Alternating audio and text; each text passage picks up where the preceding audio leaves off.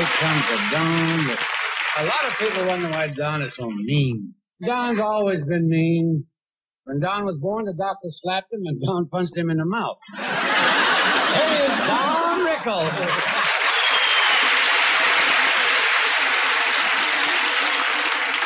I've seen Kirk in many, many movies. And I say from the bottom of my heart, as an actor, he was weak. But Kirk,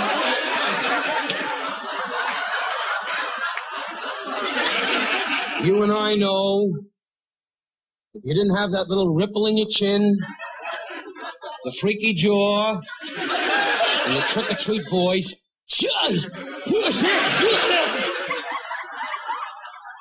you'd be like the rest of us. Girls. But Kirk, you've always had us at the house when you had the biggies over.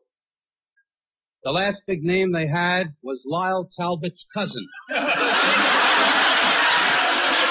Al Bergman. But Kirk is a great star, and I've proven that many, many times, because every time I've come to his home, he's always been in leotard shorts, no sweatshirt, just standing in the little room going, we threw some raw meat on the floor, he ate it and died.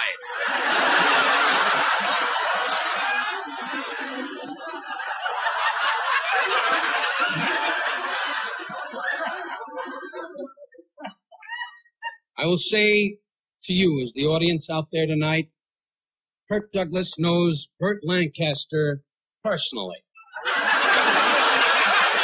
Burt Lancaster would be here tonight, but he was in a circus act in Germany and climbed up the rope too fast.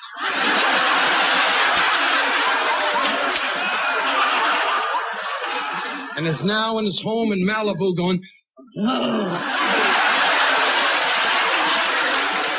Start laughing, Kirk. But I will never forget, and this is a true story, a little anecdote about Kirk Douglas.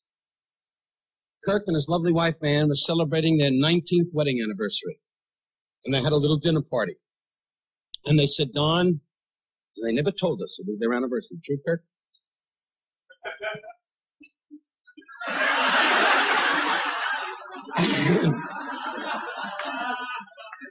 And they invited us to their home. And my wife, Barbara, who I married a lovely lady, God bless her, she's known to me as Valiant. When Pearl Harbor was attacked, she was the one that looked up and said, there's some destruction. There's some dummy girl in the front going, I hope I find some guy.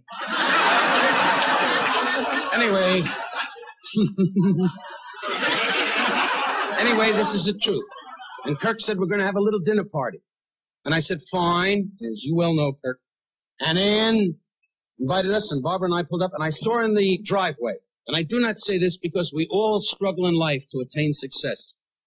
And I pulled up in the driveway, and I saw a Rolls Royce, and it said FAS1. And I got all excited. I said, Barbara, Frank Sinatra, that's his car! What a night!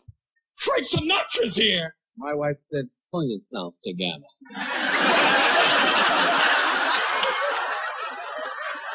I mean, for God's sakes, don't be an idiot. Pull yourself together.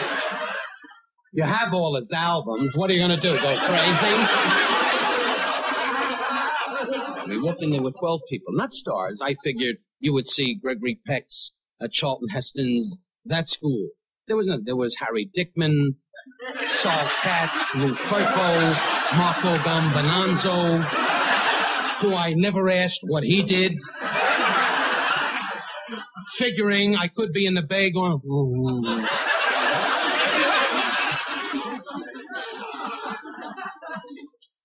Cheer up, Kirk.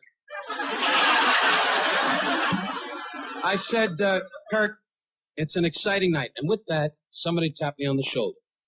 And Dean Martin cherishes this man as I do. Because I got news. The guy we're talking about, really, I can only speak for myself, I think Dean would agree. He is like the thing, you know, it's like an image. And the shoulder. And the voice said, hey, Pally, how do you want the pizza? Crisp pizza? Pizza? Crisp? I said, what were you saying, Kirk? He said, and the guy, in my new movie, these two people are coming up.